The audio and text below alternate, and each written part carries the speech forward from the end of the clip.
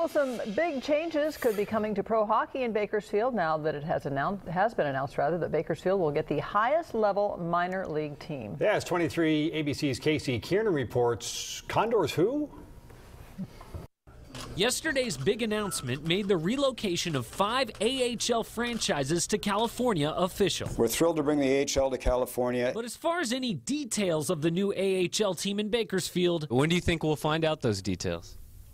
In the future. Well, the future came pretty quick. Soon to be president of Bakersfield AHL, Matthew Riley. Matthew Riley said today that other than front office staff, Bakersfield's new hockey team is starting from scratch.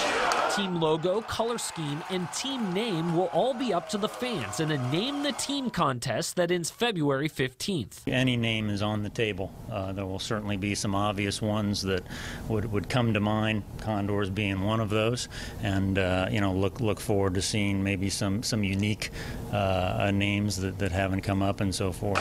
The Condors name was the product of a Name the Team contest, with the Brontos a close second. And as far as the president's pick goes, no comment. Well, fair enough. Next year, the current Condors team will move to Norfolk, Virginia to fill out the NHL Oilers minor league system. Edmonton Oilers at the National Hockey League level, Bakersfield at the American Hockey League level, and then Norfolk becomes Edmonton's ECHL affiliate, essentially what we are.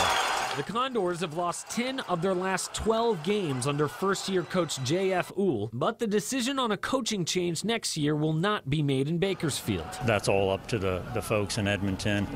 They couldn't stand here and tell you who the coach is going to be next year.